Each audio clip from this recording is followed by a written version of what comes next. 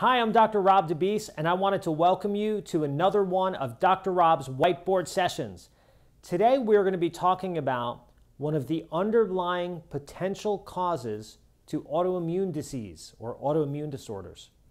And one of the causes is a problem with your gut. And I want to show you what happens here. Basically, in the intestinal tract, right? The intestinal tract is this long tube. Essentially, you could say it starts at your mouth and ends at your bum. In this tube, we have different parts that do different jobs, and in the small intestines, that's the area where we absorb most of our vitamins and minerals.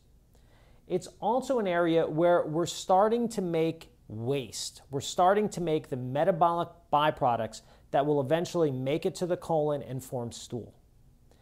And what will happen is this.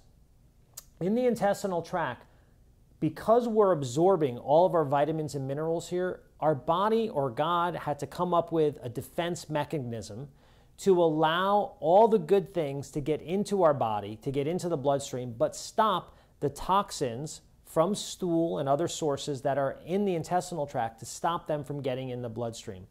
And what we have, or what was developed, was this microvilli. In the intestine, you have these little tiny fingers called villi. And if I was to put them under a magnifying glass, they would look like this. Here's a normal microvilli. And what you'll see, or rather a normal villi, and what you'll see in this villi is you'll see this little border of even smaller fingers. And those smaller fingers are called microvilli. And the microvilli have a very important job, and that job is to allow the good stuff into the bloodstream and to prevent the bad stuff from getting into the bloodstream. So how does that relate to autoimmune disorders? Well, if someone has parasite, yeast, bacteria, fungus, mold, food sensitivity, toxin, a ton of other things that could potentially damage these microvilli, damage these guardians, damage these protectors of the bloodstream, what happens is when they get damaged, for example, let's say they're eaten by a parasite, well, your microvilli are gone. Now what'll happen is there'll be toxins that are present in the body. So you'll have a toxin, let's say, that's sitting here. Here's a toxin that's maybe going to be formed into stool. Well, with this microvilli here, we have a border. Here's that microvilli border. So that toxin cannot get through the villi into the bloodstream. In this case, though, the villi and the microvilli have been damaged by the presence of parasites. So in this case, the toxin now can get into the bloodstream. Once that toxin gets into the bloodstream, it can deposit in places. When those toxins deposit in the thyroid gland, they can cause the body to start to attack the thyroid gland. And the body's not really attacking the thyroid gland. What the body is doing, it's attacking the toxins that are in the thyroid gland. The problem is the immune system is the part of the body that attacks those toxins, and the immune system, man, the immune system is tough.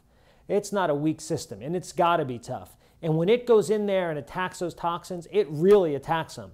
It's almost like if you had some flies on your wall, and instead of just hitting them with a fly swatter to kill them, you went ahead and shot them with your shotgun. Well, you would definitely kill the flies, but you'd also blow holes in your house. When someone has, for example, like autoimmune Hashimoto's thyroiditis, the immune system is attacking the thyroid gland. But in my opinion, one of the things that could potentially be happening are toxins. They leak in from the gut because of the damaged microvilli.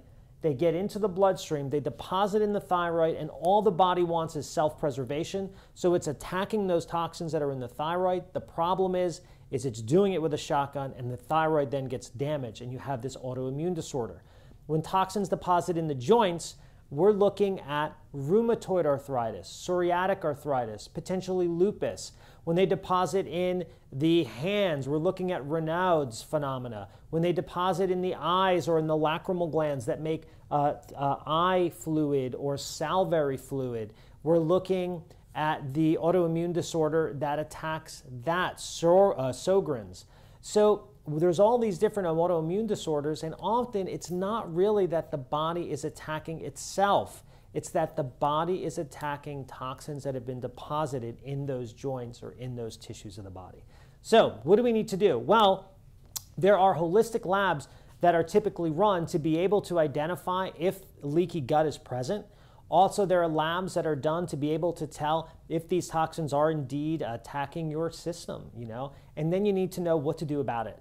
So it's good to make sure you get yourself in the hands of a good doctor that knows what he's doing, or if you need help from me, I am happy to help you. I see patients from all over the US. We have patients that come to us from over 30 states and about 10 other countries. So there's a lot that we can do to help you guys. So if you need help, please give us a holler.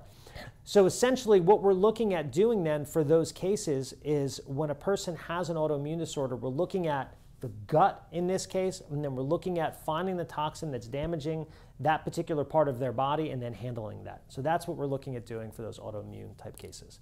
So I hope you found this information to be beneficial. If you did, please click the subscribe button at the bottom of the page. My purpose is to help, and I want to reach as many people as I can, so please subscribe and share with your friends. Thanks very much, and I will see you at the next Dr. Rob's Whiteboard session.